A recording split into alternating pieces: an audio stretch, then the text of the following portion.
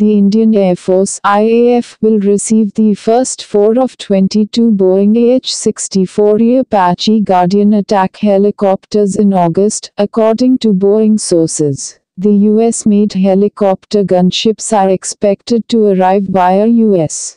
Air Force C-17 Globemaster III transport aircraft at Pathankot Air Force Station in northern India, where they will be assembled, IHS Jane reported on April 11.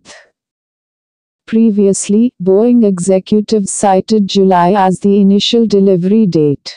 We are on plan to deliver the first of 22 Apache starting July. This will give significant combat capabilities to the IAF. David Koopersmith, Vice President and General Manager of Boeing's Vertical Lift Division, was quoted as saying by Indian media in February. Boeing sources told IHS Jane that the remaining 18 AH-64s will be delivered by the end of 2020. India and the US signed a $2.2 billion deal in 2015 for 22 AH-64s and 15 CH-47F Chinook heavy lift helicopters for the IAF.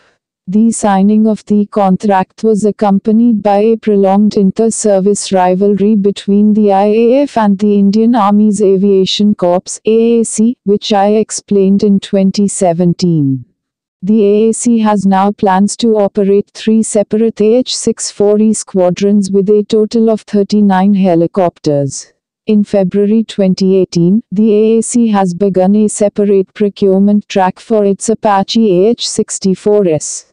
As I reported at the time, the AAC seeks an initial purchase of 6 AH-64s under the Pentagon's Foreign Military Sales (FMS) program, overseen by the U.S.